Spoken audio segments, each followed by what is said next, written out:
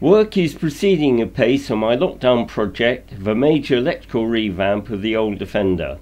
Starting initially inside the engine bay in the cab, working on the main electrical system, but now extending all over the vehicle.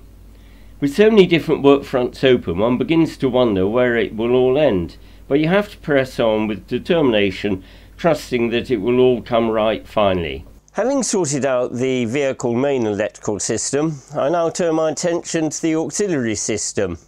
But the requirements of the two are really quite different. Let me explain. With the main electrical system, we've got circuits which are generally either within the engine bay or just on the other side of the bulkhead in the front of the cab. And the power requirements are quite low. The biggest user is the main cooling fan at about 20 amps. And a good solution to this is to have a wiring hub mounted on the front of the bulkhead and covering all of these circuits. By contrast, the auxiliary system, much more widespread. It goes from the front of the vehicle to the rear, inside and out. And we've also got some significant power users, including the compressor and the inverter. So the approaches to the two are going to be rather different, and I'll show you the thinking behind this in the next section. I show here the basic outline of the vehicle, in this case a Defender 110, and you've got the auxiliary battery. In the case of the Defender, it's under the passenger seat. For most other vehicles it'd be somewhere inside the engine compartment. I show here the major loads, by which I mean anything drawing more than 10 amps.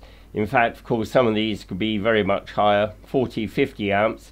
Typically there might be a compressor in the engine compartment, and in the rear compartment there may well be an inverter, and some people like to carry a small electric oven. And now we add the minor loads, so inside the cab there may well be some power outlets, charging points, might be a sat phone, might be a CB radio. In the rear, probably more power outlets, fridge. Outside may well be LED work lights. So let's look at different wiring arrangements. In scheme 1, everything's based around the use of a centralized DC hub, and this is located in the rear of the vehicle, which is quite a common choice. Now the DC hub is complicated. It's got MIDI fuses for the larger loads, it's got blade fuses for the minor loads, and it's also got relays.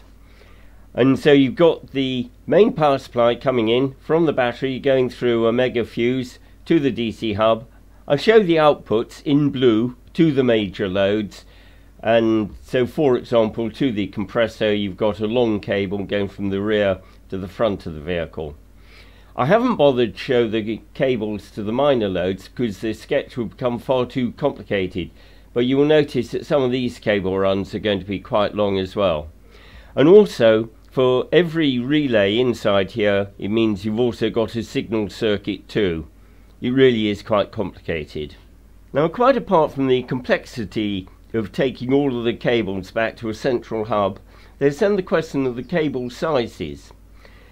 If, for example, we look at the case of the compressor, the most direct cable route is obviously from the battery straight to the compressor, whereas here we've got to go back to the DC hub and out again to the compressor.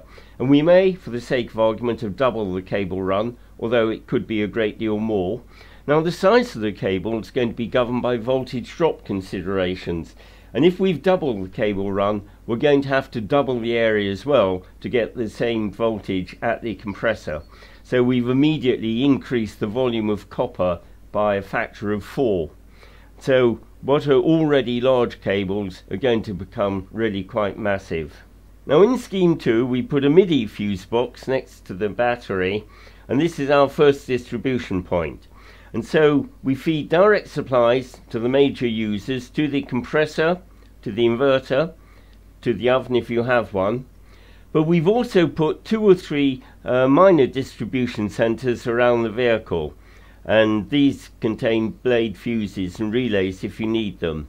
And from these you supply all of the minor users which are in the vicinity. So this guy would serve these users, and this guy would serve everything in the cab. And if you do this, you both greatly simplify the cabling, and you also reduce the size of the largest cables. And this is the scheme which I'm going to go with.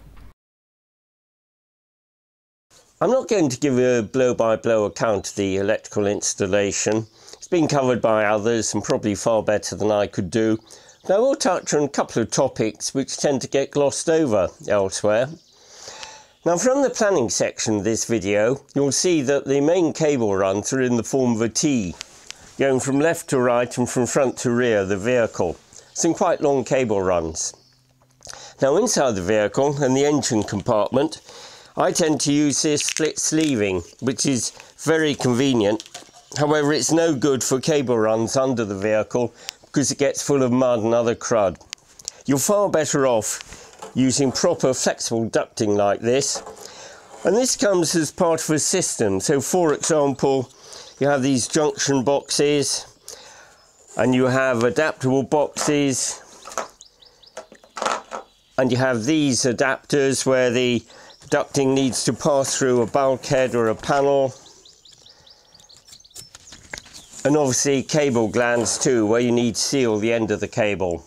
Now, you can get these ducting systems in any ingress protection you want. I went for IP54, which is medium level protection, although if it's immersed in water, water will get in at the joints, but no problem for me.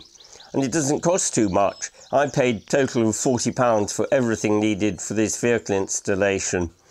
I went to a local electrical wholesaler, best place to go, the sort of place used by the local electricians. Don't go to a vehicle outfitting specialist because you'll pay a lot more. Cable pulling. For some reason people tend not to talk about it, but it can be a very tricky and very time-consuming job in its own right. And for example, on industrial projects, you hire gangs of cable pullers and it's all they do. They aren't electricians, they pull cable, and that's their specialism. Now, if you're using flexible ducting like this, the golden rule is to install as much of the cable inside the ducting as you can before you install the ducting inside the vehicle. So, for example, if we need to get cable through a junction box like this, far easier to do it on the workshop floor when you can really get at it than leave it until this is installed in the vehicle and maybe it's screwed up underneath the floor above your head and it's absolute murder to get at it. Now, for thicker cable like this, generally you can feed it through from one end, although it will try to get caught on the ribs. I find that twisting it, bending it, maybe even putting petroleum jelly over the end, I find all of these things help, but basically do whatever works for you. Now, thinner cables you can't push from one end because they'll just buckle, and I find that a roll of good thick wire like this, bend the end into a tight hook, you feed this through the duct and you pull it back from the other end. And don't forget to leave good long tails at either end. So easy to underestimate it, and there's nothing so infuriating. You pulled a long cable and then when you come to do the terminations you find you're short and you've got to splice on an extra length of cable. So when you've pulled as much cable as you can inside the ducting, you then install the ducting in the vehicle. But Sod's law says you're bound to have forgotten one or two cables and you're going to have to install them at the end of the day. So be generous when sizing the ducting and make sure you've got enough room to get those last minute cables installed. Earthing. Now, earthing is a big topic in its own right and I don't have time to go into it in any detail. All I will do is I will explain what I did.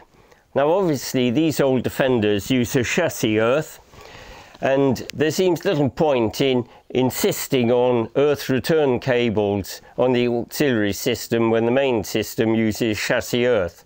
However, I did adopt a hybrid approach, so I used twin core cable to the main power users, in particular the compressor and to the inverter, and I relied on a chassis earth for the minor cables.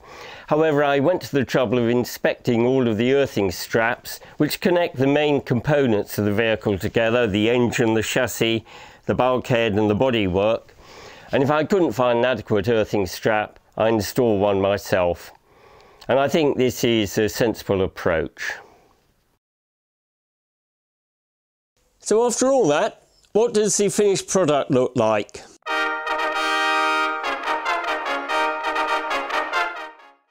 I think you'll agree it looks bloody fantastic and very professional.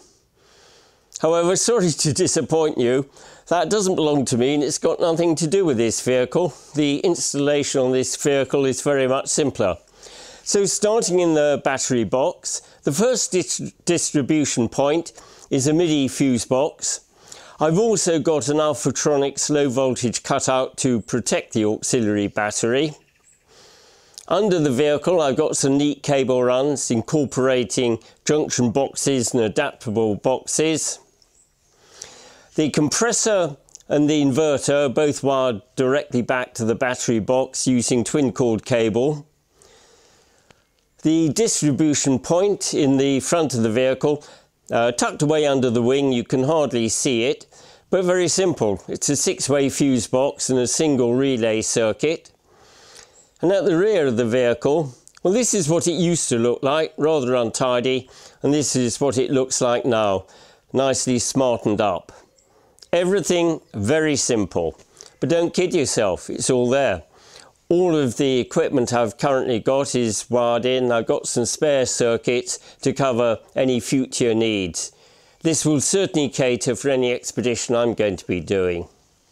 To wind it up, well, I would emphasise that although I am a qualified engineer, in terms of auto electrics, I'm a rank amateur, just self-taught. I don't claim to be an expert. But the one thing I would take away from this, before doing any work, spend a lot of time thinking it through, planning it out, and doing your optimization before you do any wiring. I know that the architecture which I've chosen for the installation on this vehicle, it's efficient, and I've achieved everything with minimum complexity and minimum amount of wiring, and it's going to serve me for many years to come.